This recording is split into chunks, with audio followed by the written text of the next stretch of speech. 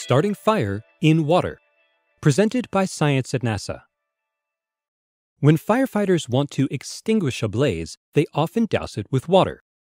Astronauts aboard the International Space Station, however, are experimenting with a form of water that does the opposite. Instead of stopping fire, this water helps start it. We call it supercritical water, says Mike Hicks of NASA's Glenn Research Center in Ohio. And it has some interesting properties. Water becomes supercritical when it is compressed to a pressure of 217 atmospheres and heated above 703.4 degrees Fahrenheit. Above that so-called critical point, ordinary H2O transforms into something that is neither solid, liquid, nor gas. It's more of a liquid-like gas. When supercritical water is mixed with organic material, a chemical reaction takes place. Oxidation, says Hicks. It's a form of burning without flames. This really comes in handy when you want to get rid of certain unpleasant materials, like sewage. Cities, corporate farms, ships at sea, and manned spacecraft accumulate waste materials that could benefit from this kind of treatment.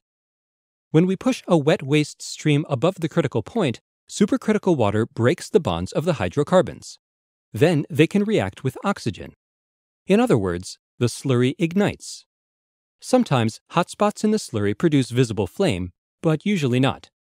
This is a relatively clean form of burning that produces pure water and carbon dioxide, but none of the toxic products of ordinary fire. What does all of this have to do with the space station? The International Space Station provides a unique microgravity lab for studying the properties of supercritical water, says Hicks.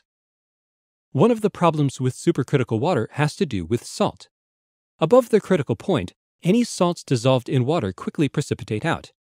If this happens in a reactor vessel, the metallic components of the vessel become coated with salt and they begin to corrode. In any realistic waste stream, we have to learn how to deal with salt. It's a major technological hurdle.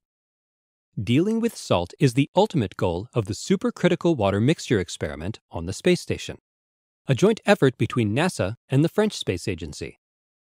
By studying supercritical water without the complicating effects of gravity, we can learn how precipitating salts behave on a very fundamental level, says Hicks, who is the principal investigator of the experiment. We might even be able to figure out how to draw salt away from corrosion-sensitive components. The experiment, which uses French-built hardware located in the station's Japanese experiment module, began during the first week of July 2013. It will continue for a full year in a series of 6 test runs, each lasting approximately 15 days. The results could have down-to-earth applications. The U.S. Navy has already started using supercritical water technologies to purify waste streams on board some of their ships, while the city of Orlando has started a supercritical treatment plant for processing municipal sludge. Says Hicks, we're just getting started. For updates about this and other research on the International Space Station, stay tuned to science.nasa.gov.